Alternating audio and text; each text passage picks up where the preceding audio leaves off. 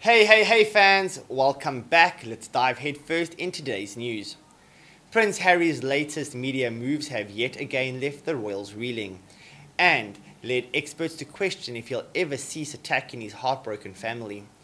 Just as the dust had finally settled on the bombshell interview Harry and his wife gave to Oprah, the Duke of Sussex doubled down during an appearance on the Armchair Expert podcast with actor Dax Shepard. Harry spoke about the pain and suffering he experienced during his childhood and referenced a cycle of poor parenting within the royal family, one that he's determined to break with his own children. The shock interview was closely followed up by the first look at Harry's Apple TV Plus series, The Me You Can't See, co-produced with Oprah Winfrey. In a surprise move, the trailer for the mental health themed series featured footage of Harry at his mother, Princess Diana's funeral. Royal author Phil Dampier shares that Harry's latest moves are evidence he's hell-bent on ploughing on with his agenda, even if it further damages his relationship with the Queen, Charles and William. He is making a living by moaning about his mental health and chucking members of his family under a bus one at a time when they are reeling from the death of Prince Philip. Prince William and Duchess Kate, along with the rest of the royal family, are reportedly devastated and dejected over both Harry's podcast interview and his Apple TV Plus series.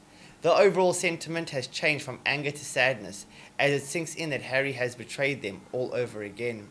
William and Harry have always had a pact that no matter what happens, their memories of their mother are not for sale, explains our royal insider. So, to have Harry wheeling out Diana for a Hollywood docuseries is so bang out of order. William can hardly believe it. He thought that even with their differences in the past few years, their mom would remain sacred. Particularly upsetting given that many believe steps towards healing had been made when Harry reunited with his family at Prince Philip's funeral last month. As pictures emerge of Harry speaking privately with his older brother, there appeared to be a glimmer of hope that the family feud might be over. However, it now appears Harry was merely in ceasefire mode out of respect for the Queen, and since returning home he has resumed his course of betrayal. Any attempt to heal the rift at Prince Philip's funeral now looks futile. Royal expert Angela Levin says that Charles was heartbroken by Harry's latest claims regarding his parenting. But Harry's continuous rolling attacks against the royal family have not only saddened them, but left them at a loss on how to handle it. Concerns about their conversations being leaked to the media have reportedly made the royals gun-shy, especially after William and Charles reached out to Harry following the Oprah interview, only for the conversations to be leaked to the US media.